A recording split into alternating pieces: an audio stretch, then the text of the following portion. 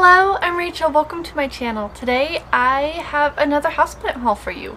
I haven't had a houseplant haul in quite some time because I just haven't felt like buying any plants really, but then I've ran into some luck with some pretty cool plants. Well, I think that they're really cool because African violets are one of my favorites, if not my favorite houseplant, and I ended up going to Walmart for the first time in quite a few months, but I did need to get a new ball for Thomas, and you know, I was right by there, but they don't have them anymore, so I guess I will not be going to Walmart anymore because they don't have what I need usually.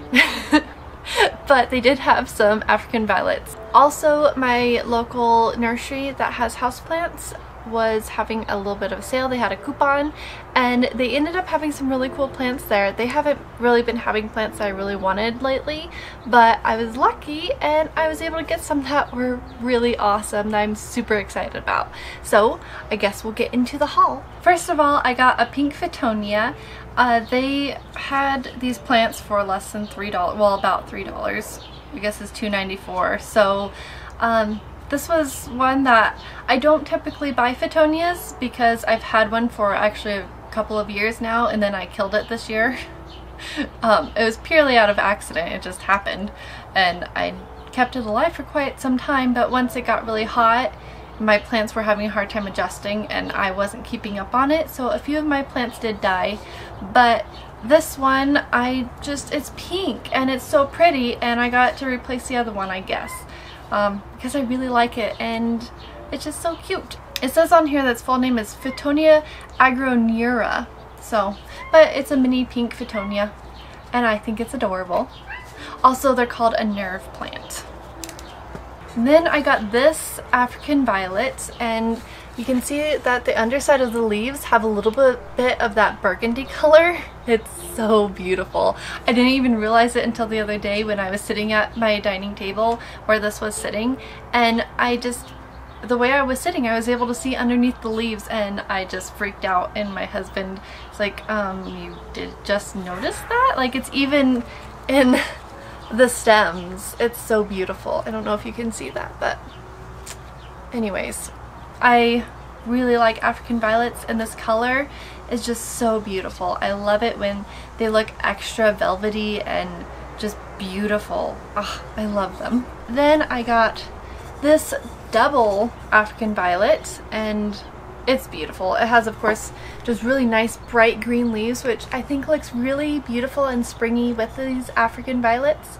So I'm hoping that these bloom a lot during the springtime because I just love I love this color combination for springtime. It's such a nice bright chartreuse, and then with the white inside of there, it's so beautiful. I love this one. And all of these are still in their plant cans just because I haven't potted them up in these, but I will be doing that soon. If you want me to do a Q&A while I pot up some of these houseplants, let me know in the comment section below and leave some questions for me. I really like this one a lot. This one has some of that pink underneath and it's veining in the leaves as well. It's so beautiful. I really like this one a lot too. I don't know, it just kind of reminds me of some sort of a weird lizard with the underside. But it's just so beautiful. I like it a lot. I already have a pink African violet. I have purple ones, but I have a pink double one, but this one is a single. So then I also got this African violet. I haven't ever had any with all this color underneath them. So this one, the veining is a little bit different. I don't know if you can tell. It's more like spider veins, which is kind of weird to think about, but I do have lots of purple ones. I have like 3 purple ones, but this one, it has a lighter, I don't know if you can tell, that has a lighter underside to the blooms. It's darkening up a little bit, but it starts off a little bit more of a purpley pink. Can you see that at all? Anyways, I really liked it, and my other ones that are purple, the cats knocked over the pots and broken them apart, and I've just had a little bit of issues with them, and then one of them got mealy bugs, and so I'm just kind of almost starting over with my African violets to a degree. So yeah, that's why I wanted to buy another purple one, and I love the purple ones, of course. They actually had some clearance plants. My Walmart doesn't tend to have very good clearance plants, but they did for once. And this fern, it just called to me. I don't know what kind of a fern it is. It reminds me of an Austral gem fern to a degree because it has really nice thick leaves, but it has that kind of Boston look, kind of. I don't think it's a Boston fern, and I think it's some sort of another type of a fern. But anyways, I'm hoping that it will stay alive really well, because so far, like, usually when you buy these in the store, they've already been crisping up here, and this one wasn't. It did start crisping up a little bit in my house, but I put some moss on the top, which is the fail-safe for ferns. Like, if you have a fern that's struggling, put some moss on the top. It's just some preserved moss from the craft store. This is sheet moss, and see if that helps. It helps me with most of my ferns. It helps me to be able to just keep them alive and going longer and actually growing instead of just shriveling up and dying here in the high desert. Although asparagus ferns, both kinds of asparagus ferns for me, they don't seem to like it. I accidentally killed one of my asparagus ferns doing that because it held on to too much moisture. I really like ferns, and I'm hoping that this one, I can find a place for it maybe in my bathroom upstairs, or I don't know, I'll probably just end up putting it in my living room. Excuse me. Then I went to the local nursery with my mom, and I got some of these portulacas, and I just like the color. I don't need any more flowers in my garden. I mean, I do, but I don't. And so I just ended up buying these because I have been looking for some that weren't just a single color. I usually like to buy a mix of them, but there's one red one in here, and yeah, this is the first one that was any kind of a mixture of portulacas. I don't think it was supposed to be a mixture. I think that this just snuck in there, but I really liked the variation in this. It's so beautiful. It's just like a splash. It's called Sundial Peppermint Portulaca. So yeah, I just think it's really pretty, and I'm going to be putting this in some terracotta planters in my back porch. I guess so, where I'm at. If you've seen any of my other houseplant tours or my houseplant haul with one of these, you know that I already have a grape ivy. I think this is also called a cissus. I just have been wanting a bigger one, and having the 25% off coupon, I decided to go for the splurge, and I got this bigger one. And it has a lot of new growth on it, and I'm hoping that this one will adjust and take off faster than the smaller one did, because the smaller one, it took it a long time before it started growing again. It actually died off a lot right away.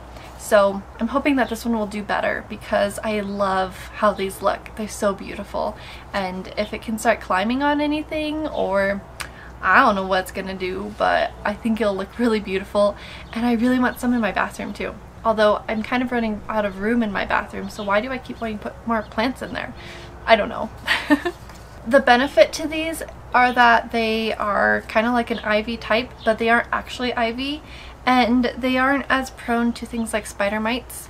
With ivy, you need to keep them nice and cool and the humidity up a little bit, or it doesn't necessarily have to have a lot of humidity, but they do really well in places like by your kitchen sink or by your shower or something, so that way they get a little bit more of that humidity that helps to keep the spider mites away. But also cooler temperatures really help a lot, and usually bright indirect light.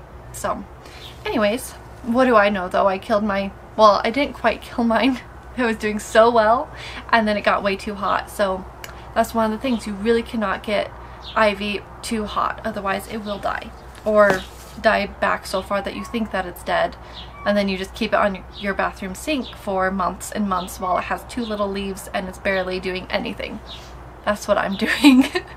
So anyways, the benefit to the cissus or the grape ivy is that it's supposed to be easier to take care of, but so far for me it hasn't been easier, just because I've only tried it with one plant. So I'll let you know what it's like with this larger plant. Then I saw hoyas. Only these kind of hoyas though. Well, actually they had some of the rope hoyas.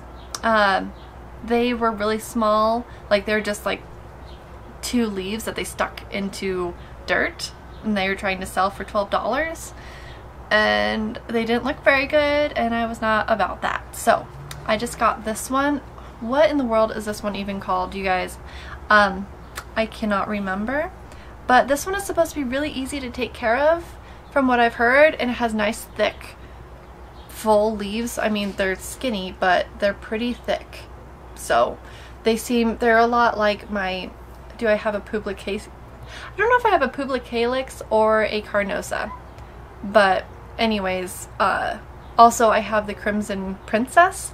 That one is really easy to take care of, and I'm hoping that this one will be even easier because the leaves are even more succulent. So I will let you know how this one does, because it's going to be in all my houseplant tours unless I end up killing it, which I don't think is going to happen with this one. I think it'll do pretty good. So I pretty much freaked out when I saw it, and I had to have it, and I couldn't decide which one I wanted to get or if I want to get more than one. But I wasn't about to get greedy now, because we don't get things like this here that often, and it's just so beautiful, and I'm really thrilled to have this. This one and the Grape Ivy were both $9, but then I had 25% off, so I thought that was a fair price.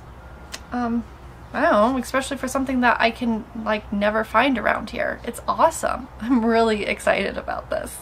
So in my last video, you know that I was going to be doing a houseplant tour here soon, but I pushed that back because my Hoya, my Crimson Princess, my Rubra, whatever, that one actually has some blooms getting ready on it, and they're just about ready to pop. So I'm going to hold off on that video until those have bloomed, because I mean, we all need to share in this moment together. I've never had a Hoya bloom yet because I haven't had them for that long, and yeah, I'm really excited for this. I already have a guppy plant, but my son wanted one as well, so he picked out a little guppy plant, and it's absolutely adorable, of course. These are really easy to take care of. You just want to make sure that they are taken care of like any sort of lipstick plant. If you have those, they're very similar to a lipstick plant in their care. They like to dry out a little bit before you give them more water, and they like a lot of nice bright light. I do find that giving them a little bit of cactus fertilizer does help them to bloom. Cactus fertilizer is more of actually a blooming fertilizer than anything, so when you give them that, then it just kind of helps them to bloom a little bit better and gives them what they need for that. And of course, when they bloom, they have the most adorable little guppy flowers on them. I have some of my houseplant tours actually have some of them blooming because they bloom quite frequently actually, and they're just really fun. Sometimes you can see them, or you can buy them when they're actually big hanging plants, and then there's all these little guppies hanging off of them, like they're like little fishies swimming in the sky. It's really cute. Are you ready for this last one? Because I was not ready. I was not prepared for this last one, and oh man, well, same with the Hoya. These two have kind of been ones that have been on my wish list, but you know, I'm not actively going out and just ordering them online or anything, because I don't know, I just don't really like doing that necessarily. I've never ordered plants online, and I'm still, well, I did once, and it didn't work out super great, so it's not something that I've ever really pursued further than that. So I usually just get plants if they come to me, and this one came my way, and I am so excited. My friend gave me this plant, and she had no idea what it was because her nephew gave it to her, and she just was like, this plant isn't really doing anything, it's just growing really long, like what do I do with this? And I freaked out. So I looked at it, and immediately I'm like, oh, she has a monstera adansonii. Oh my goodness, will she give me a cutting of this? Oh, I was so excited about this plant because I've really wanted one for the past couple months. It's just been basically one of those things that for a while I've kind of like, well, I have like all these other vining plants are basically the same, they just don't have the fenestrations. But then I just slowly have gotten to I really want one, and she happened to have one that actually needed to be cut because it was growing over her fridge and into the dark, and this was the end of it, and it had just like one leaf was trying to grow from it, and so all of this, there was no leaves. It just kept growing and not producing leaves, so she was worried about it. So I showed her how to take cuttings from it, and so she has some propagating as well. But This one, I was like, wow, I'll just take a good cutting of that and I'll stick it in my fish tank and I'll have some leaves here soon. I did not expect 3 leaves within like a month. There was 1 little leaf barely trying to struggle out, and now I have 3. Like, this is incredible. It's such a good plant. I mean, it's definitely perseveres through the face of adversity. You can see how long this is. I took a cutting all the way back to the first set of leaves that were actually on it. It's a very, very happy little plant, and it's doing really great in the fish tank. It is getting northern light and also some grow lights up above, which I will show you my grow lights in my new houseplant tour. I have got 3 new grow lights, but 2 of them are the same kind of grow light, so I'll basically be showing you 2 new grow lights that I got. But and I don't know, they've been working out good, I guess. They make things bright. So I don't know if the grow light has really helped that much, but I do know that the northern light really does help push a lot of growth on my plants as well. I'm really excited about all of these, and I gotta go put them all in different places in my house. But like I said, if you do want to see a sort of a houseplant repotting video, and if you want to be a Q&A video, let me know. I haven't done one of those for a while, but if you like those, let me know and I'll do one. Or maybe I'll just plant them myself and not talk to anyone while I do it. Hopefully next week we'll have a houseplant tour with some more beautiful blooms. I hope you have a really great week, and I will talk to you later. Bye!